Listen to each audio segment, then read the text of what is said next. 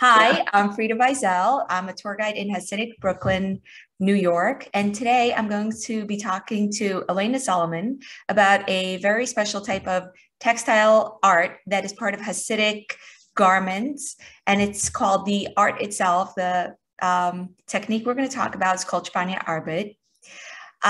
So hi, Elena. Thank you Hi, for, thanks for having me. I'm so excited to talk to you about this. Can you start by introducing yourself to the viewers?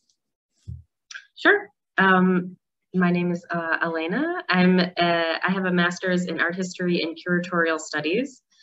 And I just spent the year doing the master's and writing my thesis on the effects of immigration on Eastern European Jewish handcraft when they came to the US from Eastern Europe. And so part of what brings me here today is my interest in the shpanyer arbet, which was also part of the general Eastern European Jewish craft world. I'm also a student of Yiddish, and I'm very happy to be here. This is the first I just learned about you being a student of Yiddish, so this all ties it in together beautifully. So I want to talk about the shpanyer arbet that we saw on the atuda, which is a part of the men's tallis prayer shawl garment.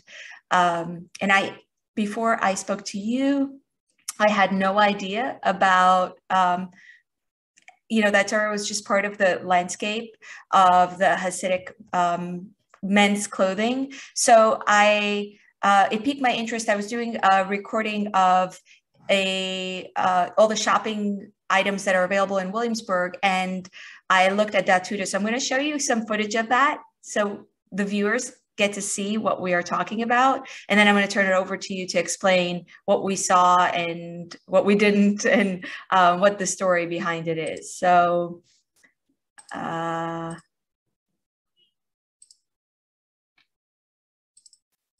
here goes my very bad video editing.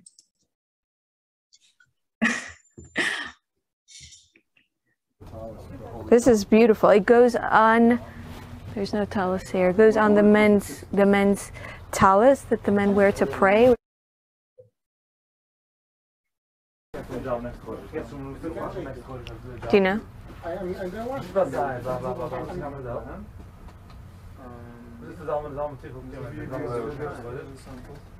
Are they? I want to see ones that are made by hand. Hello? This is made by hand? So which video is this? Today? Yeah. And I appreciate it. Oh, thank you, thank you. I respect whatever my. respect that I respect. $3,000 a piece. How much? 3,000. This is $3,000 a piece, and it's real silver threads. It's sewn by hand? Yeah. Who buys this? Grooms, actually? Rich people. Rich people, obviously. I don't like this style. I don't think it's nice. This is the same as this. This is the nice one. Yeah. Why wouldn't someone wear it for? So only this is handmade? Only, yeah. So it's handmade? It takes about 3 weeks to make it. And it's also in Germany? I don't know. Europe. Wow. Nice. Okay. What did you think? So I mean, it's so gorgeous to see, and I'm glad that you showed the machine made and the handmade together.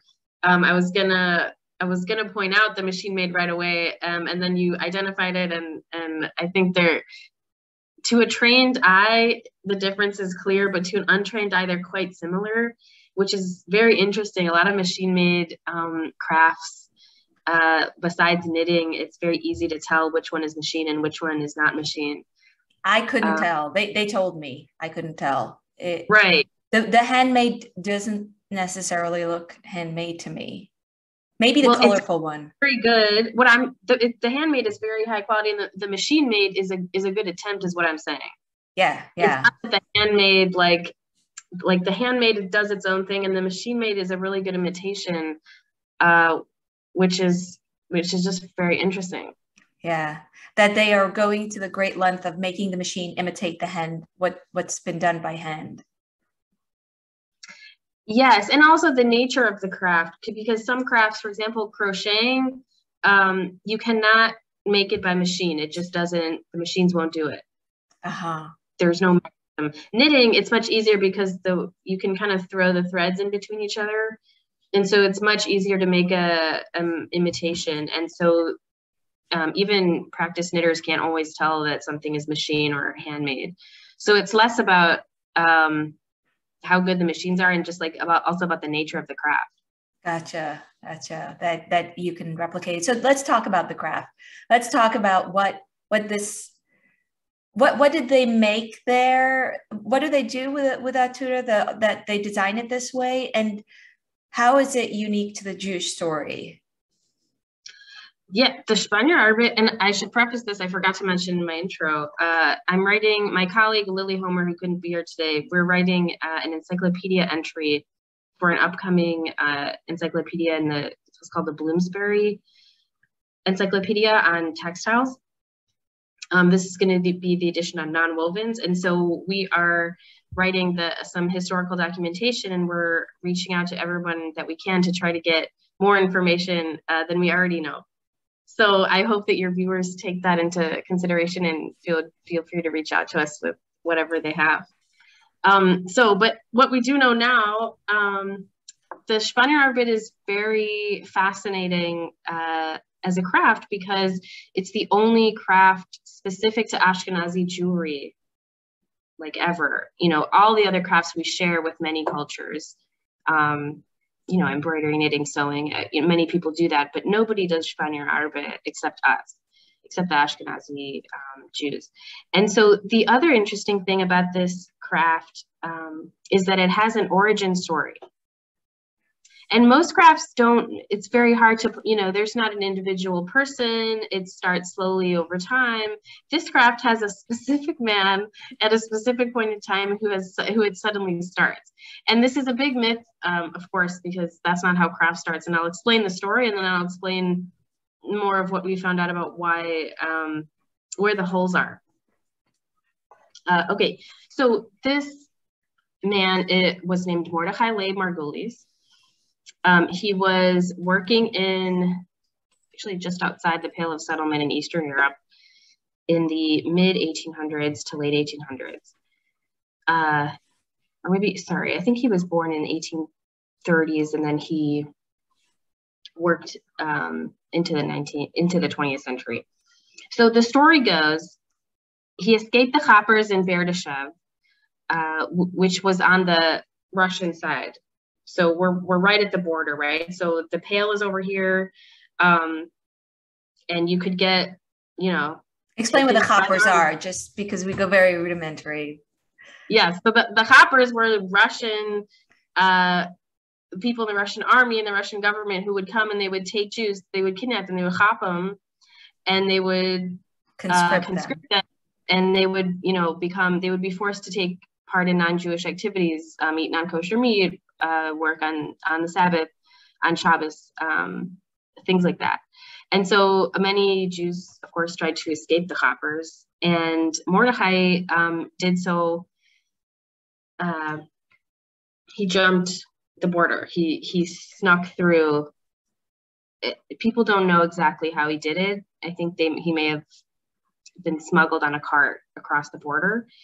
And so he arrives in a town called Sasov one day, which was in Galicia, in modern day Ukraine. And he had some silver thread in his pockets from his father's workshop. And so that day, I mean, obviously he shows up, he needs to work, he needs some money. He makes a loom, a shpanyer arbet loom, and he makes the first atura, or outside of the Yiddish-speaking community, we would say atara, in Sasov, the first atura in Sasov. And this is according to an author, Giza Frankel. So this is the origin story, and like quickly he gets 20 workers. you know, and it becomes, he actually creates a monopoly on the whole production of aturas for quite a while, several decades. And so he's credited, I think the origin story is attributed to him because he had such a hold on the market for quite a while. But it became very popular at the time, and he was kind of running things. So, you know, and part of what he did was he really emphasized the holiness of the craft, and many of the Sasov as a town in Galicia or Ukraine became known for making aturas, and you know, it was very holy and it was very important to many people in the town, and there were many different roles, and I'll get into that. Now, the obvious problem with this origin story is, how did Mordechai know how to make the atura that first day? Why does he have silver thread in his pocket? You know, where did he get it? How did he know to make a loom? It just, like, that kind of thing doesn't really suddenly happen, right? So if you dig a little bit further, there's some references. There's a few scholars who have written about shpanyer arbet, and they reference two towns, Berdyshev and Radziwill. I think they're both in Russia. And this was sort of the centers where it initially is believed, is the quote, to have first appeared around 1700s. And also there's a woman, for those of your viewers who are in New York or in the New York area, Bonnie Dara Michaels is the curator at the Yeshiva University Museum.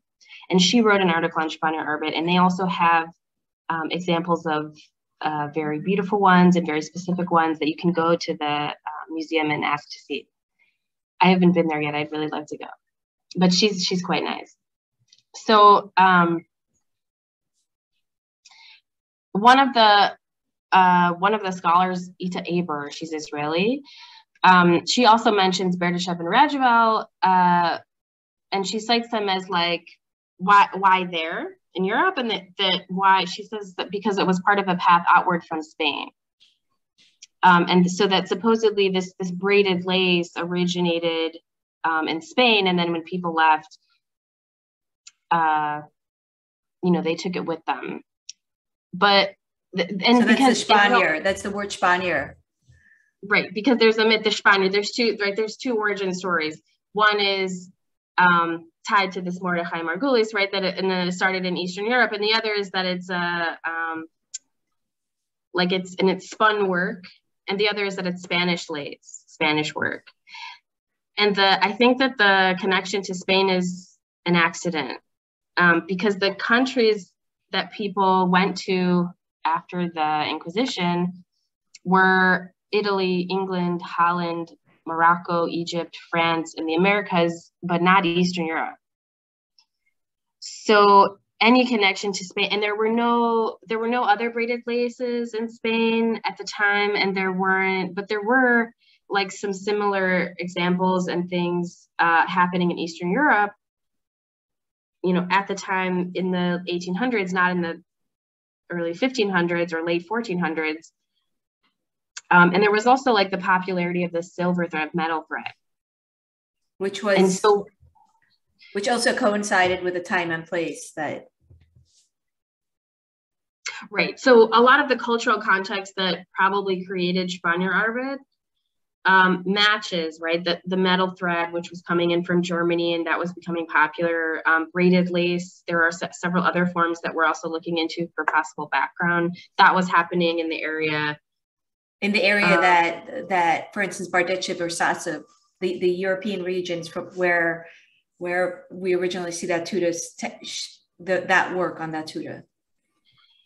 Yeah, I'm not sure exactly in those regions. Definitely in Europe. Gotcha. Not necessarily Spain. I think the shpanyer, like, to me, shpanyer arbet is the Yiddish word weaving, right? Or spun, right? Spun is how it's translated. Yeah. Yeah. So, right. So a lot, like, some of the literature just sort of says, and people will tell you, oh, it obviously is Spanish work because that's what it means. But we think that that's not true. Yeah. So we think, yeah. So we think the entire story of this one brave individual that sneaks away and has this terrifically successful, like secret family sauce, that it looks like a lot like a myth, just because it's not usually how craft art evolves, right? Exactly. Yeah. Like a cult of personality, probably, or because he had a monopoly. Yeah. Now we do know that in Berdyshev, like Jews appeared around 1721, and like this became the center of Jewish life in the Pale. A lot of I'm blanking on the word. The Maskilim and the Haskalah started there.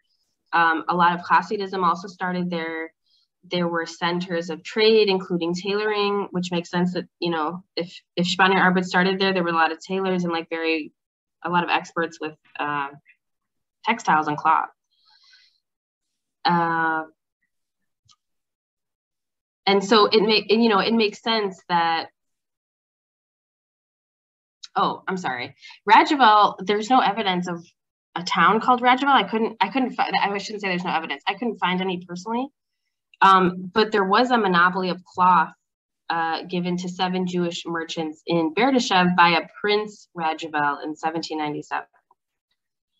So I think this reference to Radziwill and Berdyshev comes from this like very specific locus in which Berdyshev was the town, probably where it started, even though it's famously connected to Sasov. Mm-hmm. And this prince gave a monopoly of trade, which may have birthed, you know, that's all we know right now. Yeah, so it all spins out like that. And so probably Mordechai, shpanyer arbet was already happening in Berdyshev at the time in the late 1700s. And he probably grew up knowing some of it. And also that's probably where he got the silver thread and why he had it. And then he becomes very accomplished when he escapes and goes to Sasov and makes the name for the Aturas.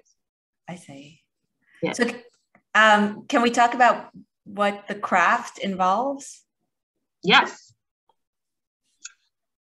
So some of this, I only know a little bit, and the makers at the moment, we think that there are only 5 in the world left who do it by hand.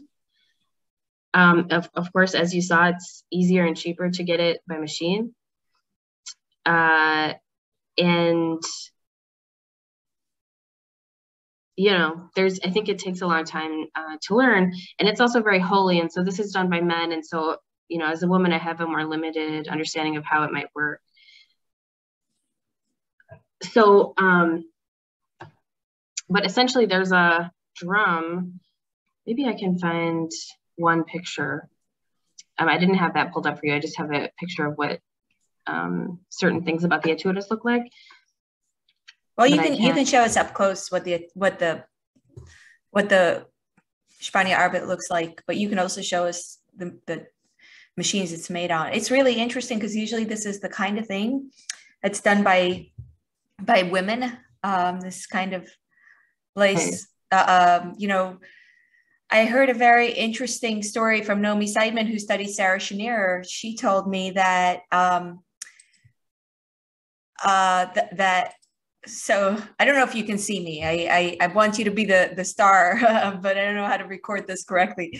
But anyway, I spoke to Naomi Seidman, who studied Sarah Schenirer, and she told me that Sarah Schenirer did lace collars by hand for her students as a way to sort of protest the modernization of clothing to machines, you know, to preserve this womanly, instead of the male manager and the women working in the big factory, it was a female space, the working on the lace handwork. So the move to machines was a move away from the female space to a male managed space. And Sarah Schenirer Yeah, that's fascinating to me. And Sarah Schneer protested that by sewing her students. She was the mother of the Beis Yaakov Girls' School movement, and she protested the modernization by making lace collars for her students, which they wore, which strikes me. It makes sense. It's women and work. You know, when I grew up, my mother made a gartel for the boys. You know, seeing her knit the gartel is such a strong association of womanhood to me. Yeah. I'm curious, just because I make my own lace, so I really understand the reason why she chose to do that. Do you know what kind of lace she did? So you can look at the pictures of the Beis Yaakov project, and I've looked at them because I was curious, and it's like a lace collar that you seem to put on top of a shirt. Like if you have a shirt and you sort of dress it up in the way you might dress up with a scarf or so it seems you attach it to your outfit, and it looks like, I would say, a children's collar. You know, I think it also has some of the technique of a shpanyer arbet in the sense that you take threads and you expand on them and make them into something bigger by you know more about lace than me. Well, I was curious if it was crocheted or some other kind, but if you don't know that. Oh, no, you look at it and you'll tell me. I know nothing. I know nothing. Do you have I want to see the bobbin that you make, you know, the machine you made the shpanyer arbet on, though. I have it. I can pull it up. Okay. One moment. Here. Okay, so this is on the YIVO website. And you can see on the left here. Wow. This is, so it's this drum. And then you have the bobbins hanging here. So it's sort of like bobbin lace is like the immediate connection. Which was known to the Eastern European Jewish community at the time. Although my colleague and I are debating as to whether this stems from bobbin lace or not. But anyway, this is as far as I know. I don't know the specific technique, but there's a wool or something inside, and the metal threads are wrapped around it. And when we go back to the images of the actual pieces, I'll show you that, you know, you can see these coils and that they're wrapped around something. Can you scroll up? We see part of a natura on the, is this it? Yes.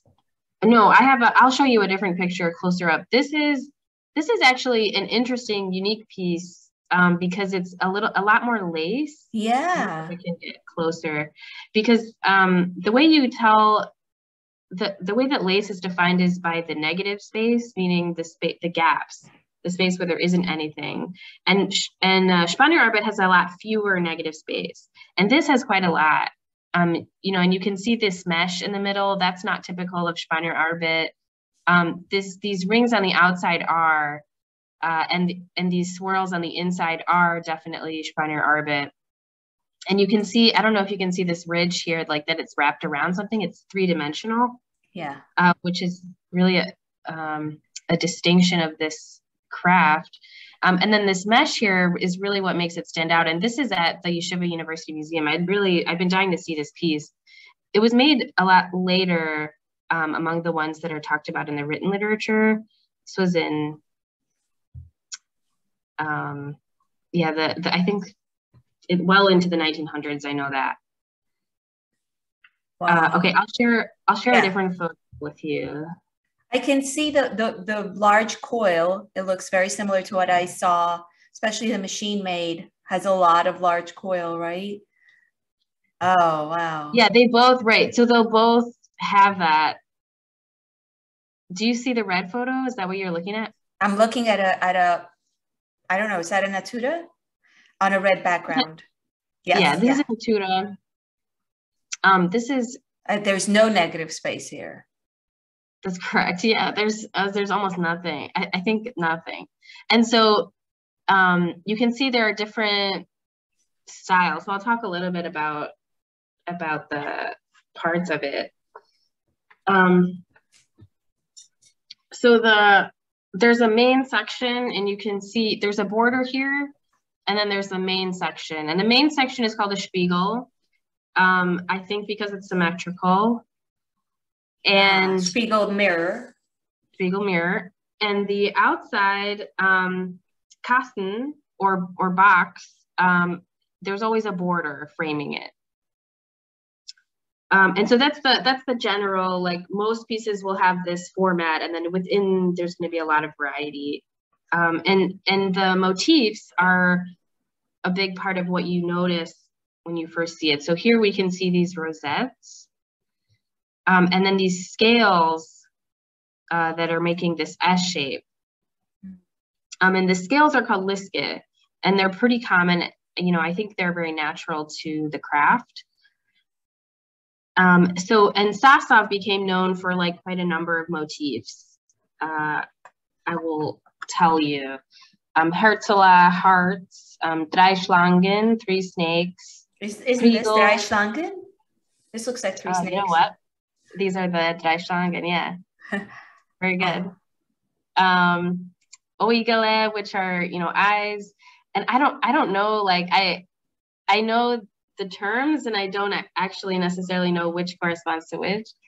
Blättel, which are leaves, and Keppel, heads. Like I'm not sure how those look like. There are other motifs that people will make. Liske, which we can see on the border. The rosettes like here. People will also make stars, menorahs, Magen Davids. And there used to be the real fascinating thing, in which there is somewhat limited information, is that people used to use the turas to communicate with each other. So it was like a symbol of, especially for Hasids, which Hasidic group that you were among. So for example, Belz Hasids would wear the Keppel motif. And, you know, which I just is cool to think about, that people would, you know, wear that, and you would know things about them. Kamarno Hasids would wear liske, and Zionists would wear Magen David. Of course. You know, so you could see someone and you could know what they think about, you know, things. Wow, it's eternal. It's the eternal story of Hasidim. The clothing has always been such a big part of signifying. That's right. But that's that tuta per se, not necessarily other garments, right? There were other garments that people were wearing with this craft. Yeah.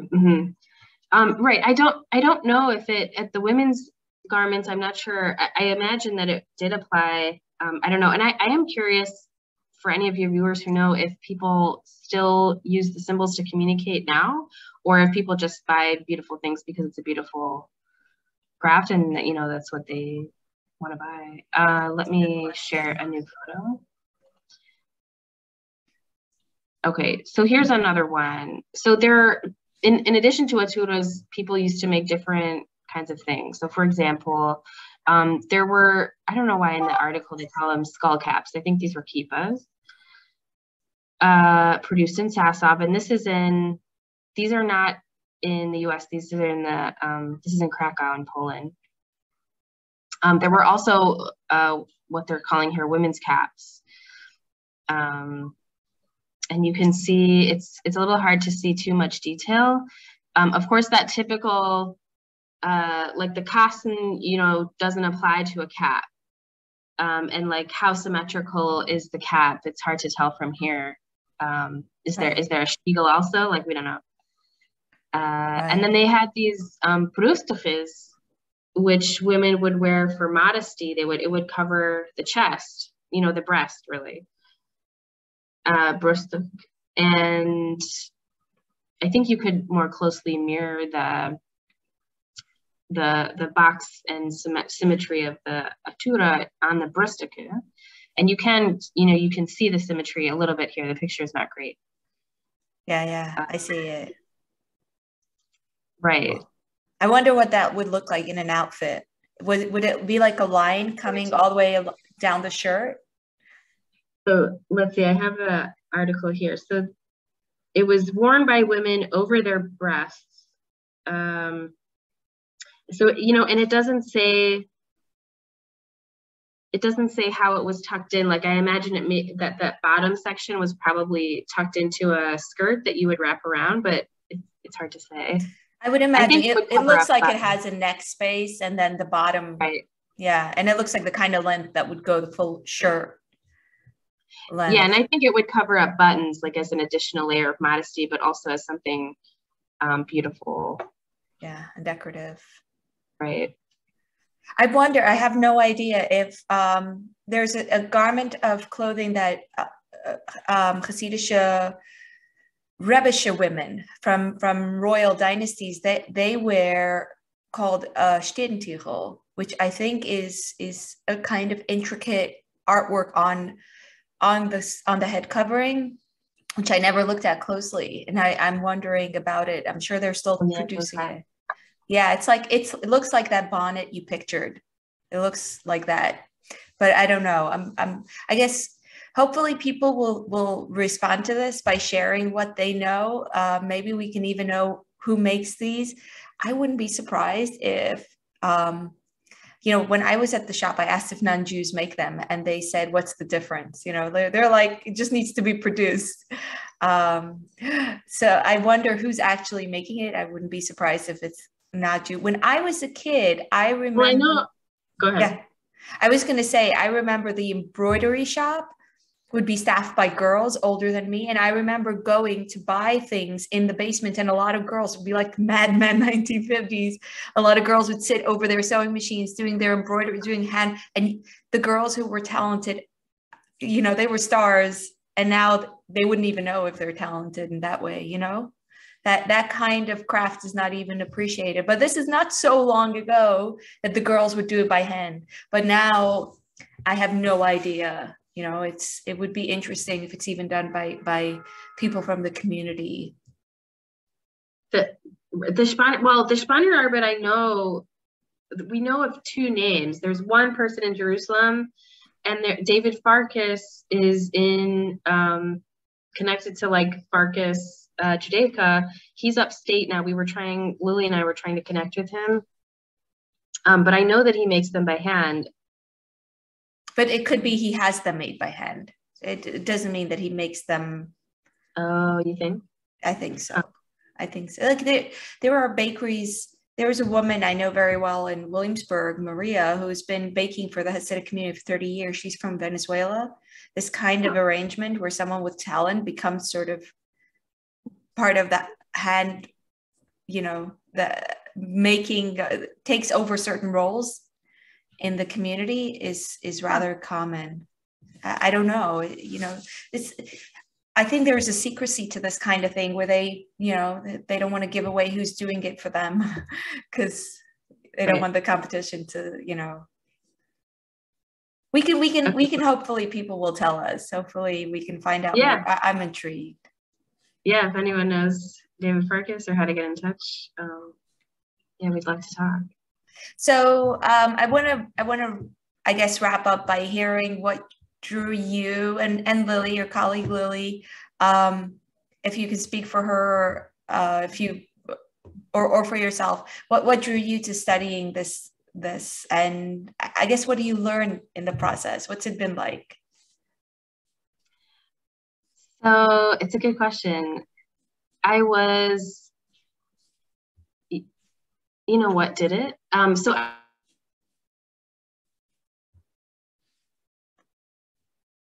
Jewish craft, you know, I make a lot of craft. I make lace, crochet and needle lace. And so I wanted to study it. And I know that every culture has a history of textiles that are specific to that community. And so I was looking into it because I was like, well, what is the Jewish textile? Like, what is specific to us? What's our history with textiles and what does it look like? And through that search, I discovered shpanyer arbet, and also many other things that, you know, I ended up writing my thesis about, that as a diasporic people, we actually end up sharing textiles with whoever that we're living nearby. So it changes as we move, which is was very unexpected to find. It was quite interesting. But the shpanyer arbet stands alone as ours, as something that came out of our own community uniquely. And as someone who both makes lace and also studies Jewish craft history, that's what pulled me in. Can we see your lace? Yeah, I'm making my chuppah right now. Do you want to see it? Oh God, you're getting married. I'm getting married, yes. Ah, so you're making the chuppah itself? Yeah. The canopy? Yeah. What? Yeah, I want to see it. Hold on, I'll tell you 1 second.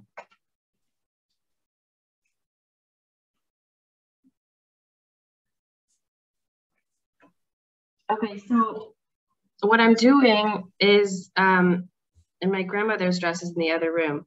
So I'm taking my grandmother's wedding dress. I'm taking the skirt, and I had it removed from the top, and that's gonna be in the center. And it's this beautiful, like floral lace pattern. I mean, it's machine made, but it's this beautiful floral lace. And surrounding it, I'm going to have a border of this other lace called Tenerife lace, which my fiance's great aunt used to make. I mean, she made all kinds of lace all the time. And so I'm taking the lace from my side. My grandma was also, she just passed away in last August. Oh. And so, but and she didn't make the dress, but it was like part of her sort of textile heritage. And so I'm taking that from my side, and the Tenerife lace, which I learned from his side, and I'm bordering it, and I have this like floral, I don't know if you can see it. Yeah, we can see it now. That's what you made? Yeah, so I have like a bunch of, I have to make. Oh, wow. They look like doilies to me. Yeah, tiny ones. Yeah. And I wish I had some background. Hold on. Can we see your grandma's dress also? Or it's too much to bring? Yeah, no, it's right in the other rooms. You still can't see it. Okay, I'll show you you what black. On the opposite side of that, there's black. You put it on black? Oh, okay. Yeah. Yeah. We can see it. Wow. So those are threads that are coming out like a sun, right? Yeah. And maybe I'll send you pictures you can.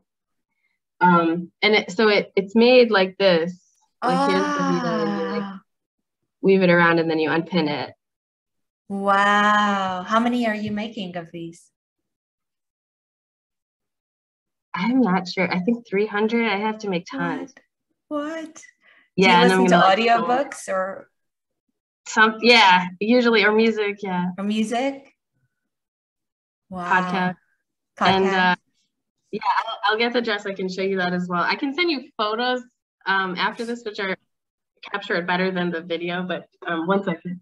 So her dress. Oh wow.